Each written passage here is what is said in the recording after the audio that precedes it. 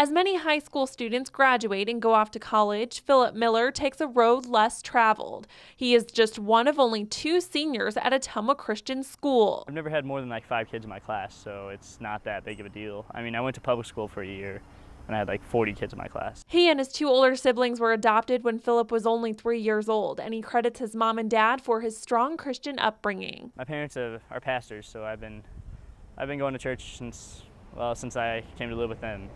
So church has just instilled in me. His favorite passage in the Bible comes from the book of Proverbs. In all your ways acknowledge him and he will direct your paths. This is one I kind of stand on a lot, just so that it'll, because I want to make sure I'm doing what God wants me to do. Math may not be Phillip's favorite subject in school, but his algebra teacher speaks highly of him. One time I had my dog pass away, and he came in the summertime and actually was able to dig the hole for my dog, and so that was generous there. And he also has worked really hard to repair the playground and just do kind things. He will be graduating on Saturday to start a new chapter in his life. I plan on joining the Marine Corps. I leave August 12th for boot camp.